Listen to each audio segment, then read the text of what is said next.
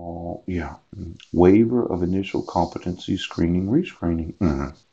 Now, this initial competency assessment, I put quite a few of these. Initial witness sign here, approved. Um, Required by the local rule may be waived by the court upon the agreement of both the prosecuting attorney and the defendant's attorney. That such screening is unnecessary in a particular case. Well, when you don't give me summons, right, and you don't give me the criminal complaint, right, and you don't ask me if I have any evidence, yes, and you're just absolutely sure. Um, is there some reason why it wasn't waived, the competency screening?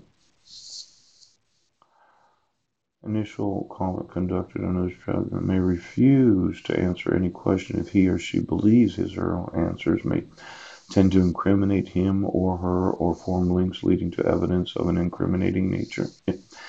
Now, these defendant rights, yes, where I didn't get summons or the criminal complaint, yeah. Um, I would like to know how you could arraign me for failure to appear where I have the right to not answer or not. See, no provision of this local rule may abrogate the rights guaranteed or provided by the Constitution of the United States or the state of Washington.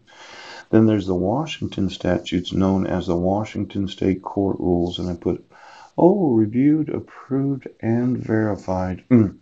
Now, just looking at the court rules of civil procedure, looking at the Supreme Court rules, and then giving you what the actual, yes, Washington State Court rules require. Is there some reason that you think me having knowledge of your fraud makes it? I'm going to sue you for violating each and every state's court rules.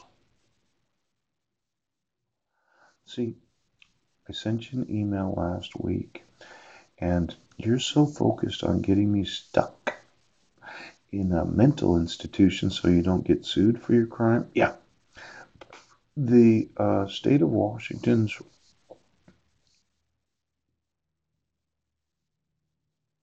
I'm going to want you to remove it. I want you to give me my sons. Then I'm going to sue you and every oath of office, right?